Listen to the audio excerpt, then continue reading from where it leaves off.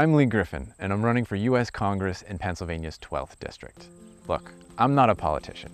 I'm a regular guy, and I decided to take a stand this year for the future of my family and the future of our country. I'm an Eagle Scout, and it's important to me to be of service to the people and communities that raised me, and to leave any place that I am better than the way I found it.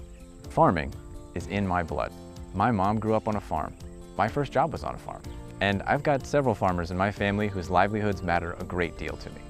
And farmers have had a rough go of it in recent years. And this year, between the virus, the trade wars, and the drought, it's only gotten harder. I want to represent you in Washington to help our farmers and our working families get back on their feet. And I want my future kids to have the opportunity to play in the same woods and fish in the same streams that I did, and work on the same farms that I did.